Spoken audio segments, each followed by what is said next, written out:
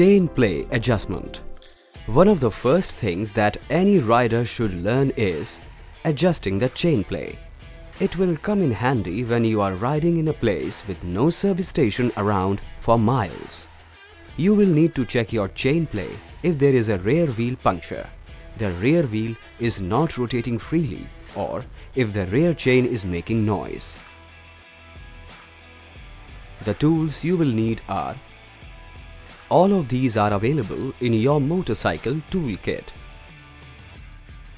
Along with these, you will also need the ruler for measurement.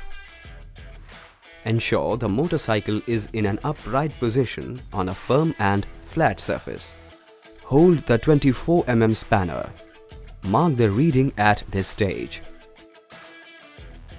Move the chain up and note each marking is 5 mm unit.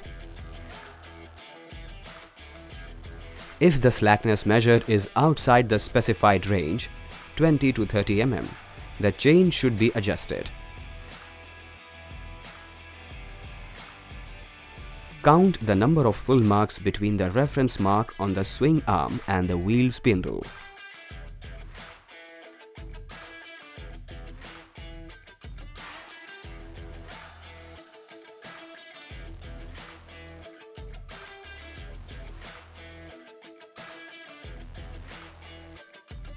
Hold the spindle from left hand side and loosen the spindle nut in the right hand side with a 24 mm ring spanner fitted with extension tube.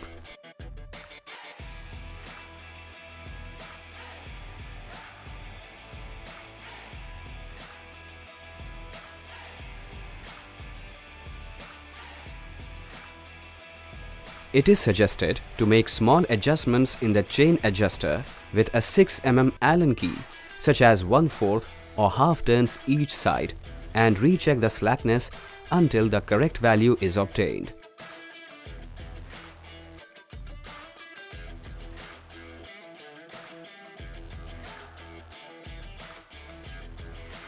Ensure the number of marks is equal on both sides.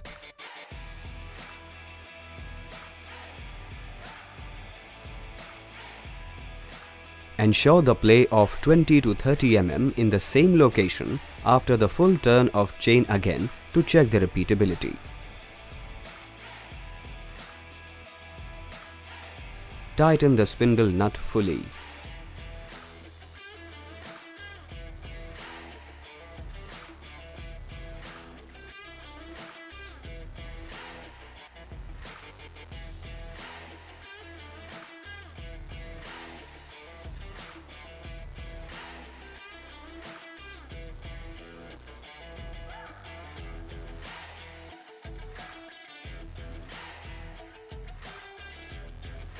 Ensure the chain tension is between 20 to 30 mm using a scale.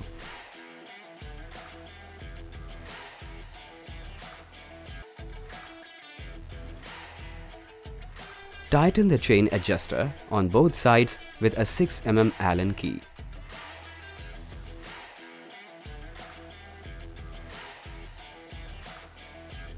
Make sure you keep checking your chain play every few hundred kilometers. Keep riding.